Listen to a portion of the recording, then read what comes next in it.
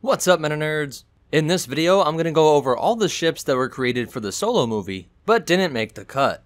This all comes from the Art of Solo, a Star Wars story book, which has tons of amazing concept art, some of which I might cover in a different video, but for this video, I just want to go over the ships and vehicles that really stood out to me the most.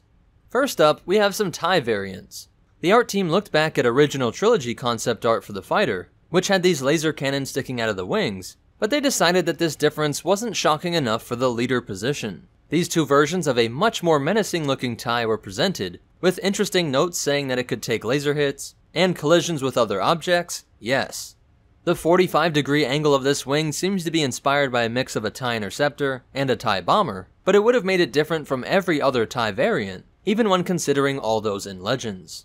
This second ball would have 4 heavy laser cannons, with perhaps 4 light laser cannons, and this standard wing configuration of the Bubba sported the same armament, but would have had 4 pilots in the main ball. Its creator writes that he tried to get this kind of TIE in The Force Awakens, which led to the creation of the TIE SF, with its gunner seat. And with the creation of the TIE Brute, we finally get to see this heavy armored, heavy laser cannon TIE fighter. Next up, we have a vehicle that was leaked before the Solo movie came out, the Imperial Arrestor Cruiser, also referred to as the Tractor Beam Ship, and the Sith Carrier, in early versions of the script. This thing actually did appear in the movie, but only in an Imperial recruitment film promotional video that was playing on the background of the Coronet spaceport on Corellia. Its original design was very simple, and then they started to look over original concept art for the Imperial Star Destroyer that was made by Colin Cantwell.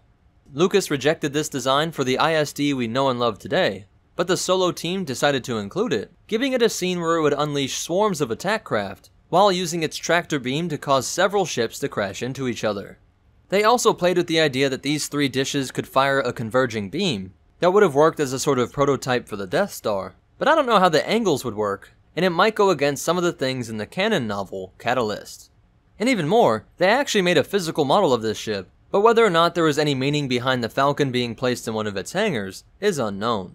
I have to give a quick mention to all the different speeder bike options that were made for the chase scene on Corellia, with some ranging from cool to incredibly lame, and as you might have guessed, the amount of Corellian ships that were created is staggering, while all centering around a look that takes from pod racers and monster trucks.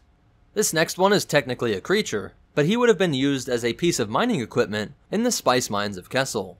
There is this version that was just a spice-pooping, massive teeth monster, but the version that was actually worked into the early scripts was this guy, the Wapota. It was described as a elephant-sized, naked mole creature that was augmented by the Pike Syndicate with these nerve control units and a cockpit, while mounting this spinning digging bits muzzle. The Wapota was going to be spooked by the rebellion and sighted by L337, causing it to change course and towards Han and Chewie pushing the coaxium, in what the writer said was supposed to be one of the slowest foot chases ever. This doesn't have a name, but looks too badass not to include. And also on Vandor, there was a scene where there would have been a bunch of modified CR-90 Corvettes being used. Then we get these alternative arts for the Falcon, which I'm very glad they didn't go with, but we also get to see different versions of the escape pod attachment. Some of the other proposed mods were absolutely crazy, but if you look close, you can see that they all retain the body of the YT-1300, and just kept building out, with this one getting a much more detailed drawing, making me think that they may have seriously considered this version. Definitely let me know what you guys think in the comments below. Which one is cooler, this one, or the version we saw on screen?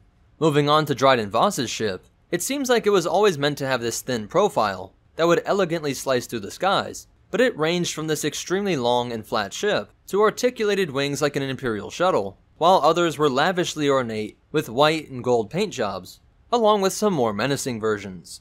These two are the most different from the others, but the art team said that they were inspired from the architecture of Frank Lloyd Wright, particularly by the Marin Civic Center.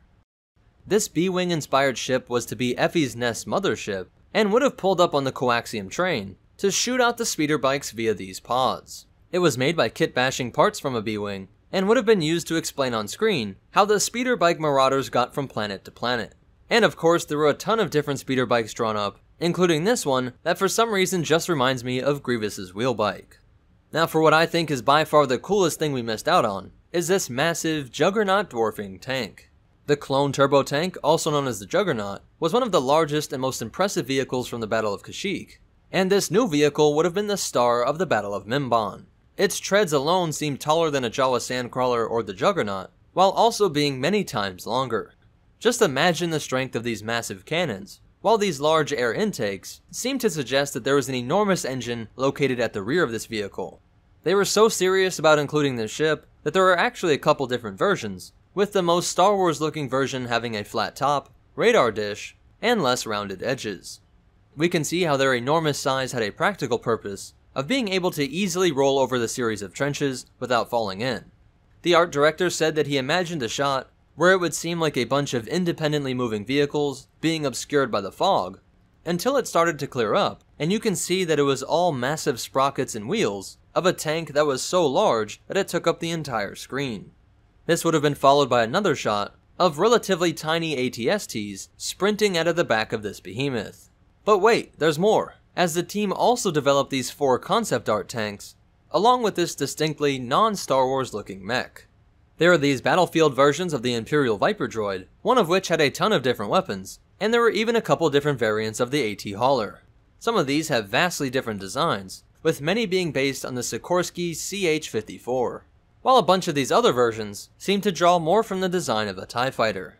And back at the Corellia starport, there's just a couple more vehicles I want to point out, including this seeming combo of a CR-90 and a cruise ship, and in the nearby Imperial shipyards, there were a ton of specialized ships with variants of a super hauler, one of the designs which was used for the final AT hauler, but there was also these AT walkers specialized for moving around cargo containers, and these ridiculous spider and giraffe looking versions that were inspired by what George Lucas would see when driving past the Oakland docks.